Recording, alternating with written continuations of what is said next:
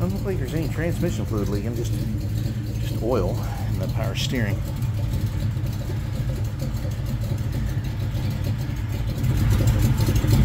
Oh yeah, baby. Look at her. Looking good in the sun. Looking damn good. It's so hot. Ah. Fuck yeah.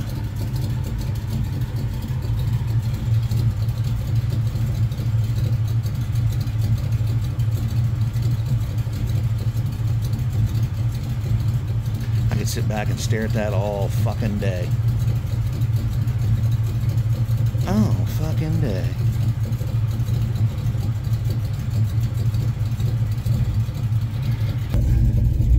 See how this works out.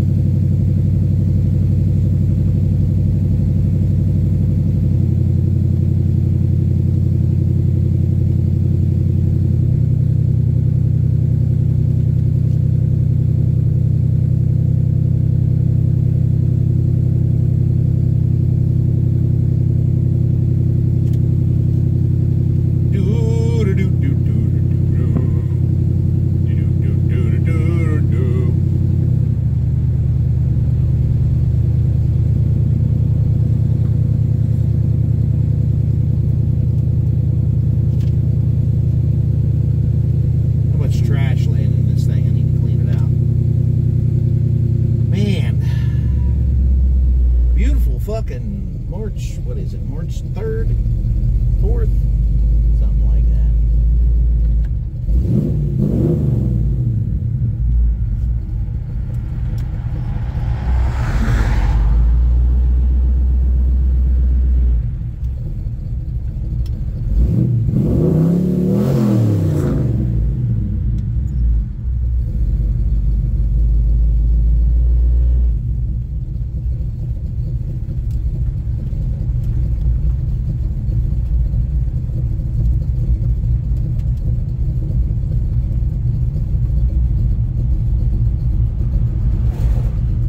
Daddy.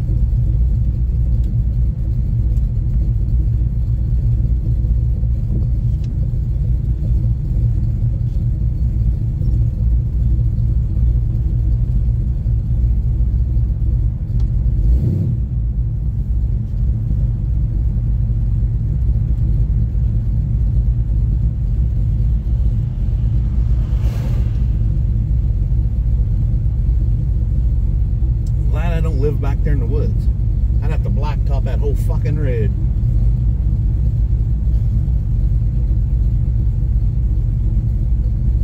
It would suck coming out of there on a day like today, nothing but fucking mud, slop. I guarantee it's a fucking mud hole back in there.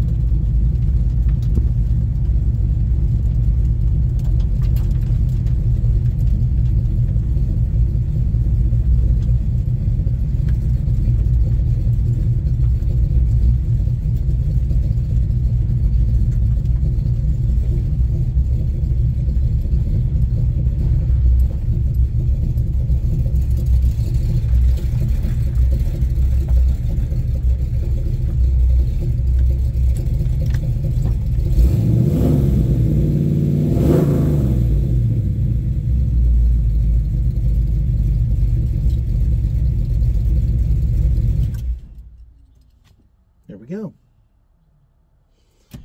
Oh, baby. Yeah.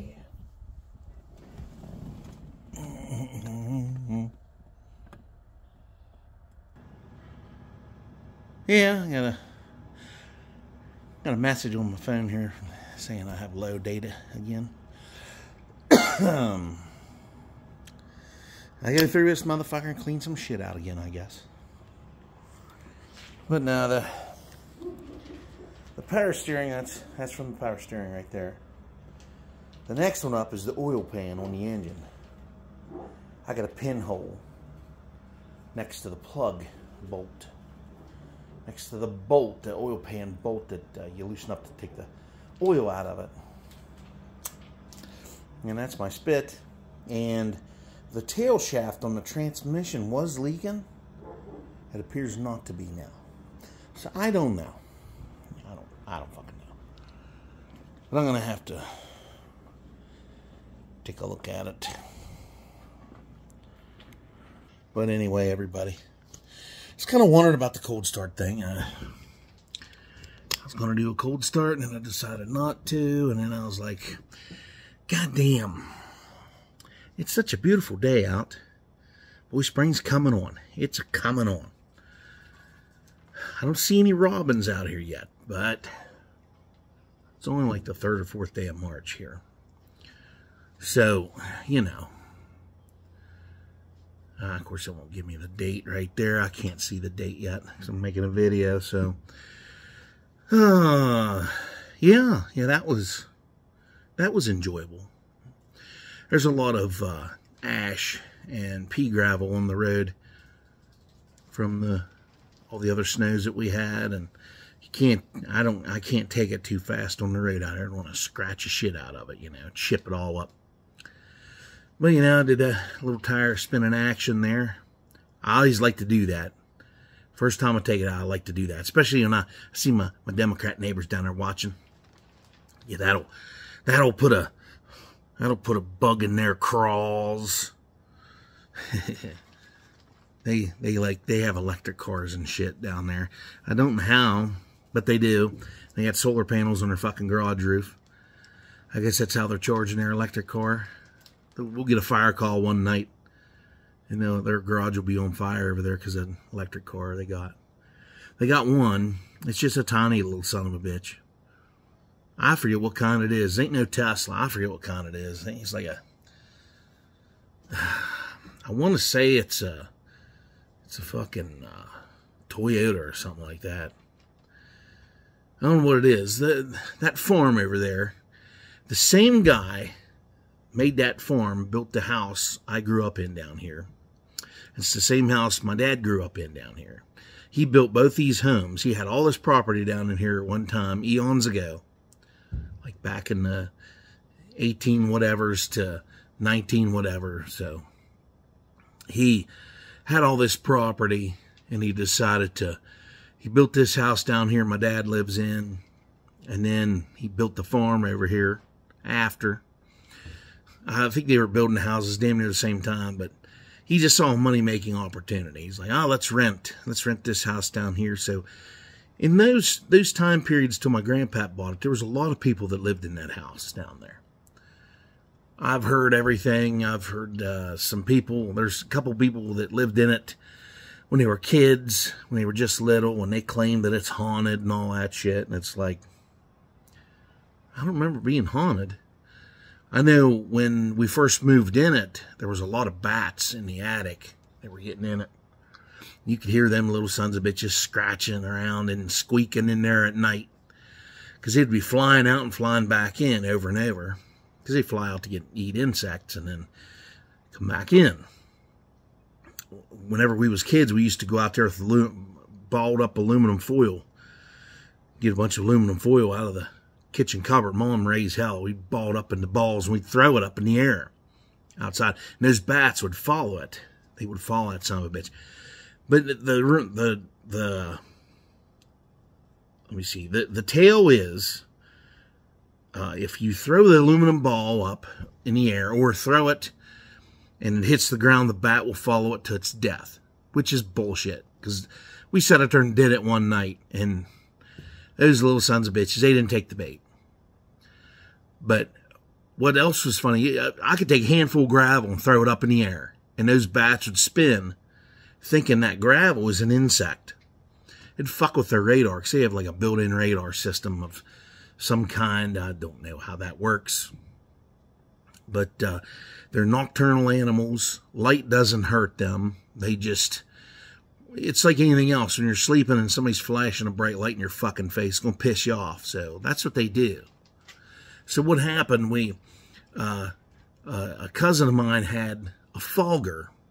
It was this big machine that you plugged in. You put this pesticide or whatever, you put something in it. I'm not sure what you put in it.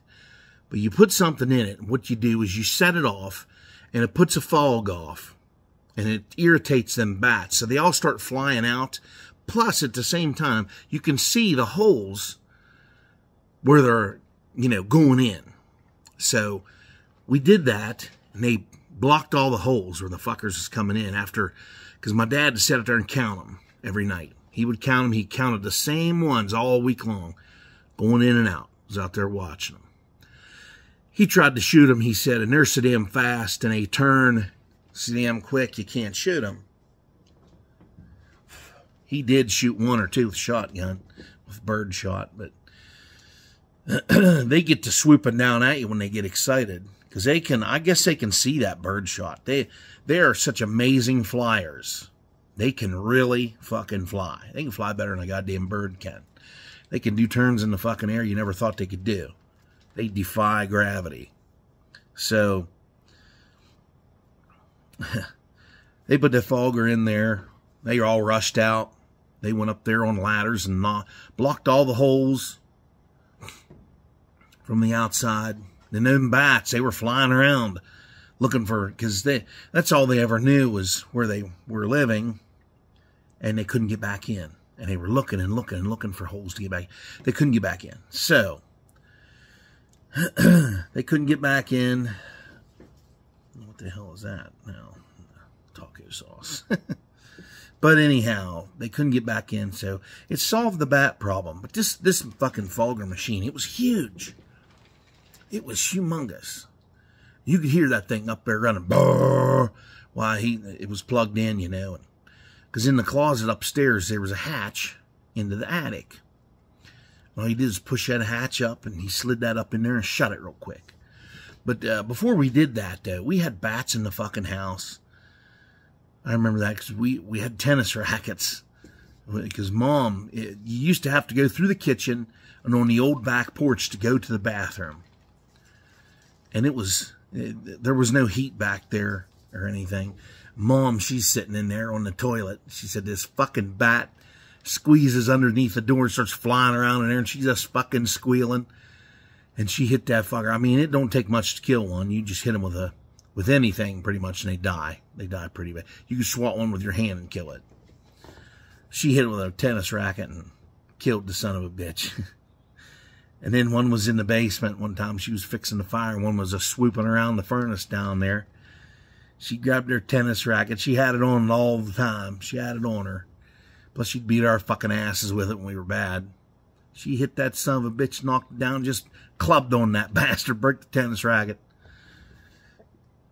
Yeah, so. Yeah, if you have a bat infestation, it's a struggle to get rid of them, so. They had to deal with it. I was too young then to deal with it, so. It just scared me when I was a little kid to sleep upstairs. I had a hell of a time sleeping. I would run downstairs and sleep on the couch because I was scared to be upstairs. Or I'd go across the hall, and both my sisters slept in the bigger room, and I'd run across the hall and set up a little blanket fort and go to sleep in there. One night the wind was a fucking whipping, and it was blowing through the vent in the attic. And there's 2 attic doors in the one room. There's 2 old attic doors. And the wind just blowed around them bastards at night. That was like when we first moved in there. I don't ever remember it doing that, but I think my dad sealed them up or whatever. But them sons of bitches...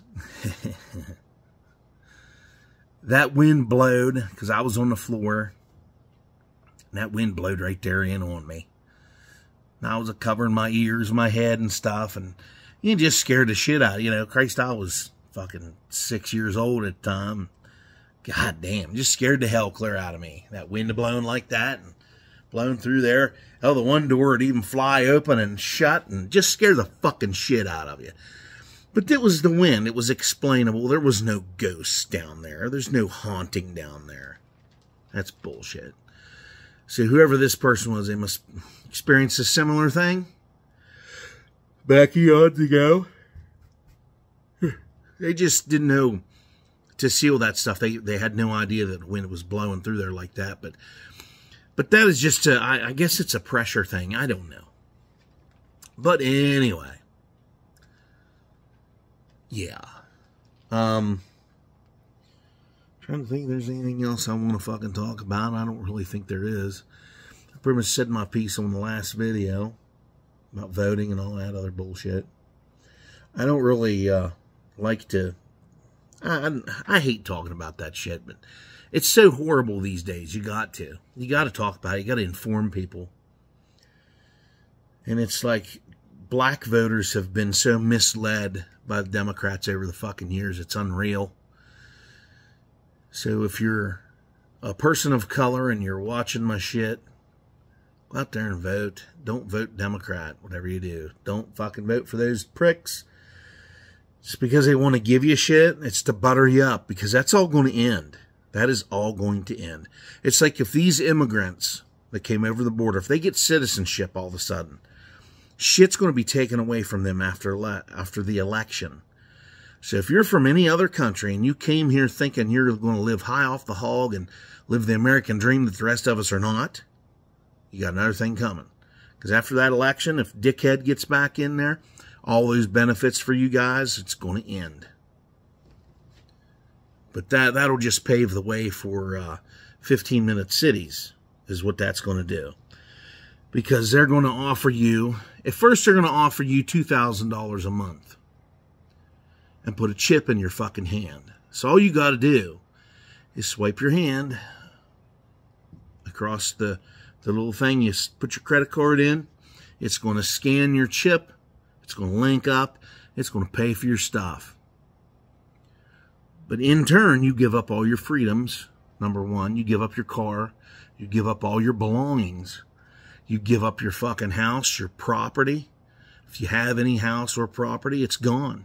You waive your rights to own guns. You waive your right to speak your mind. Everything's going to come crashing down here. If you want to speak your mind, guess what? Tough shit. And if they don't like what they're hearing, they're going to take your money away, which will be a social currency by that time, which I hope this does not happen. Because if you vote the right people in office, it can happen. Because I guarantee you, Donald Trump sees this World Economic Forum, and he's going to take them out. And I don't care if I have to email him or try to get down there and talk to him somehow. We all need to get the message across to that man that this World Economic Forum people, they need stopped. We need to dismantle this. All the governments across the fucking world, if they value their lives and their livelihoods, and they like the way they live, free, if they like to go out and say whatever they want and do whatever they want anytime they want and go shopping for whatever they want and use cash money or a credit card. I mean, bank cards aren't really too much different. The government, the federal government can get in there and fucking steal your goddamn bank account. They can. Because they have that power. Because if we end up in a depression or something like that, and all the rich people will start taking their money out of the banks. They'll take it out and they'll hoard it from everybody else. There won't be no money. Just like the 30s. When depression hit, that's what all the rich fucking Wall Street assholes did. They went and took all the goddamn money out of the banks.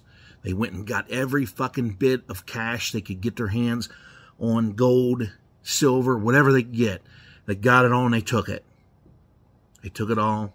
Because say we have $81 trillion, in the United States bank account. There isn't physically that much gold or cash in that particular form in there. Because the printing press down here in D.C., the Treasury can print that money anytime they want to. They can just say, hey, here, take this money. And they can just, what we're doing now is we're borrowing it off China, which is a bad thing. Because we're under their thumb now. So you can't do that. The Chinese government they got a hold on you, and you just can't do it. You can't be in debt like that to a communist. They're a group of commies. They want to see us die. But now they got us on the fucking hook for all this debt, and you just can't do that. This isn't how we should be. But we need to start drilling for our own oil. We need to use our own energy. We need to start selling it to all these other assholes. And we need to replenish our supply of coal-fired power plants, because taking coal and gas away from us just weakening us. They're making us a poverty-stricken fucking country. And it eliminates the middle class. And that's their plan. It's the World Economic Forum's plan to weaken the United States. So that's their plan. But anyway, it's getting close to rear end setup time for the Chevelle. I still got parts to buy yet. And how I'm going to do that, I don't know. I'm going to try to sell some things, maybe. Maybe sell some parts. Maybe I can get on eBay and open up a seller's account or something. I don't know. I don't know how to do that. I guess I'll figure it out. Where I'll put some ads on the Facebook Marketplace and say, hey, this is where these parts are. Come get them. You know, I'll try to get rid of some parts here. I don't want to get rid of too many valuable things that I can use, because I don't like getting rid of a lot of square body stuff, because I like to have this stuff on standby in case something happens. I get down here and ripping and tearing on something, and say I tear a rear end or something like that out, then it's like, oh, fuck. I can't replace it. I don't have one. But like the transmission and the transfer case and drive shafts in this truck up here I have for parts, I can sell that shit. It's got that fucking 3-speed with the granny gear in it, which is a very popular transmission. I could probably get $500 out of that transmission by itself. If I sold the drive shafts, the transfer case, and the transfer, or the transmission, I could probably get $1,500 out of that shit. And that's more than that's $1,000 more what I paid for the truck. So anyway, everybody, I'm going to leave you with that note. There's your first drive of the Chevelle for 2024. It wasn't very far. It wasn't spectacular. A little bit of a burnout there. You didn't really get to see, but you could hear it. That's all that counts. So everybody, have a good one. Like, share, comment, and subscribe. And I'll see you on the next one. Happy fucking Sunday.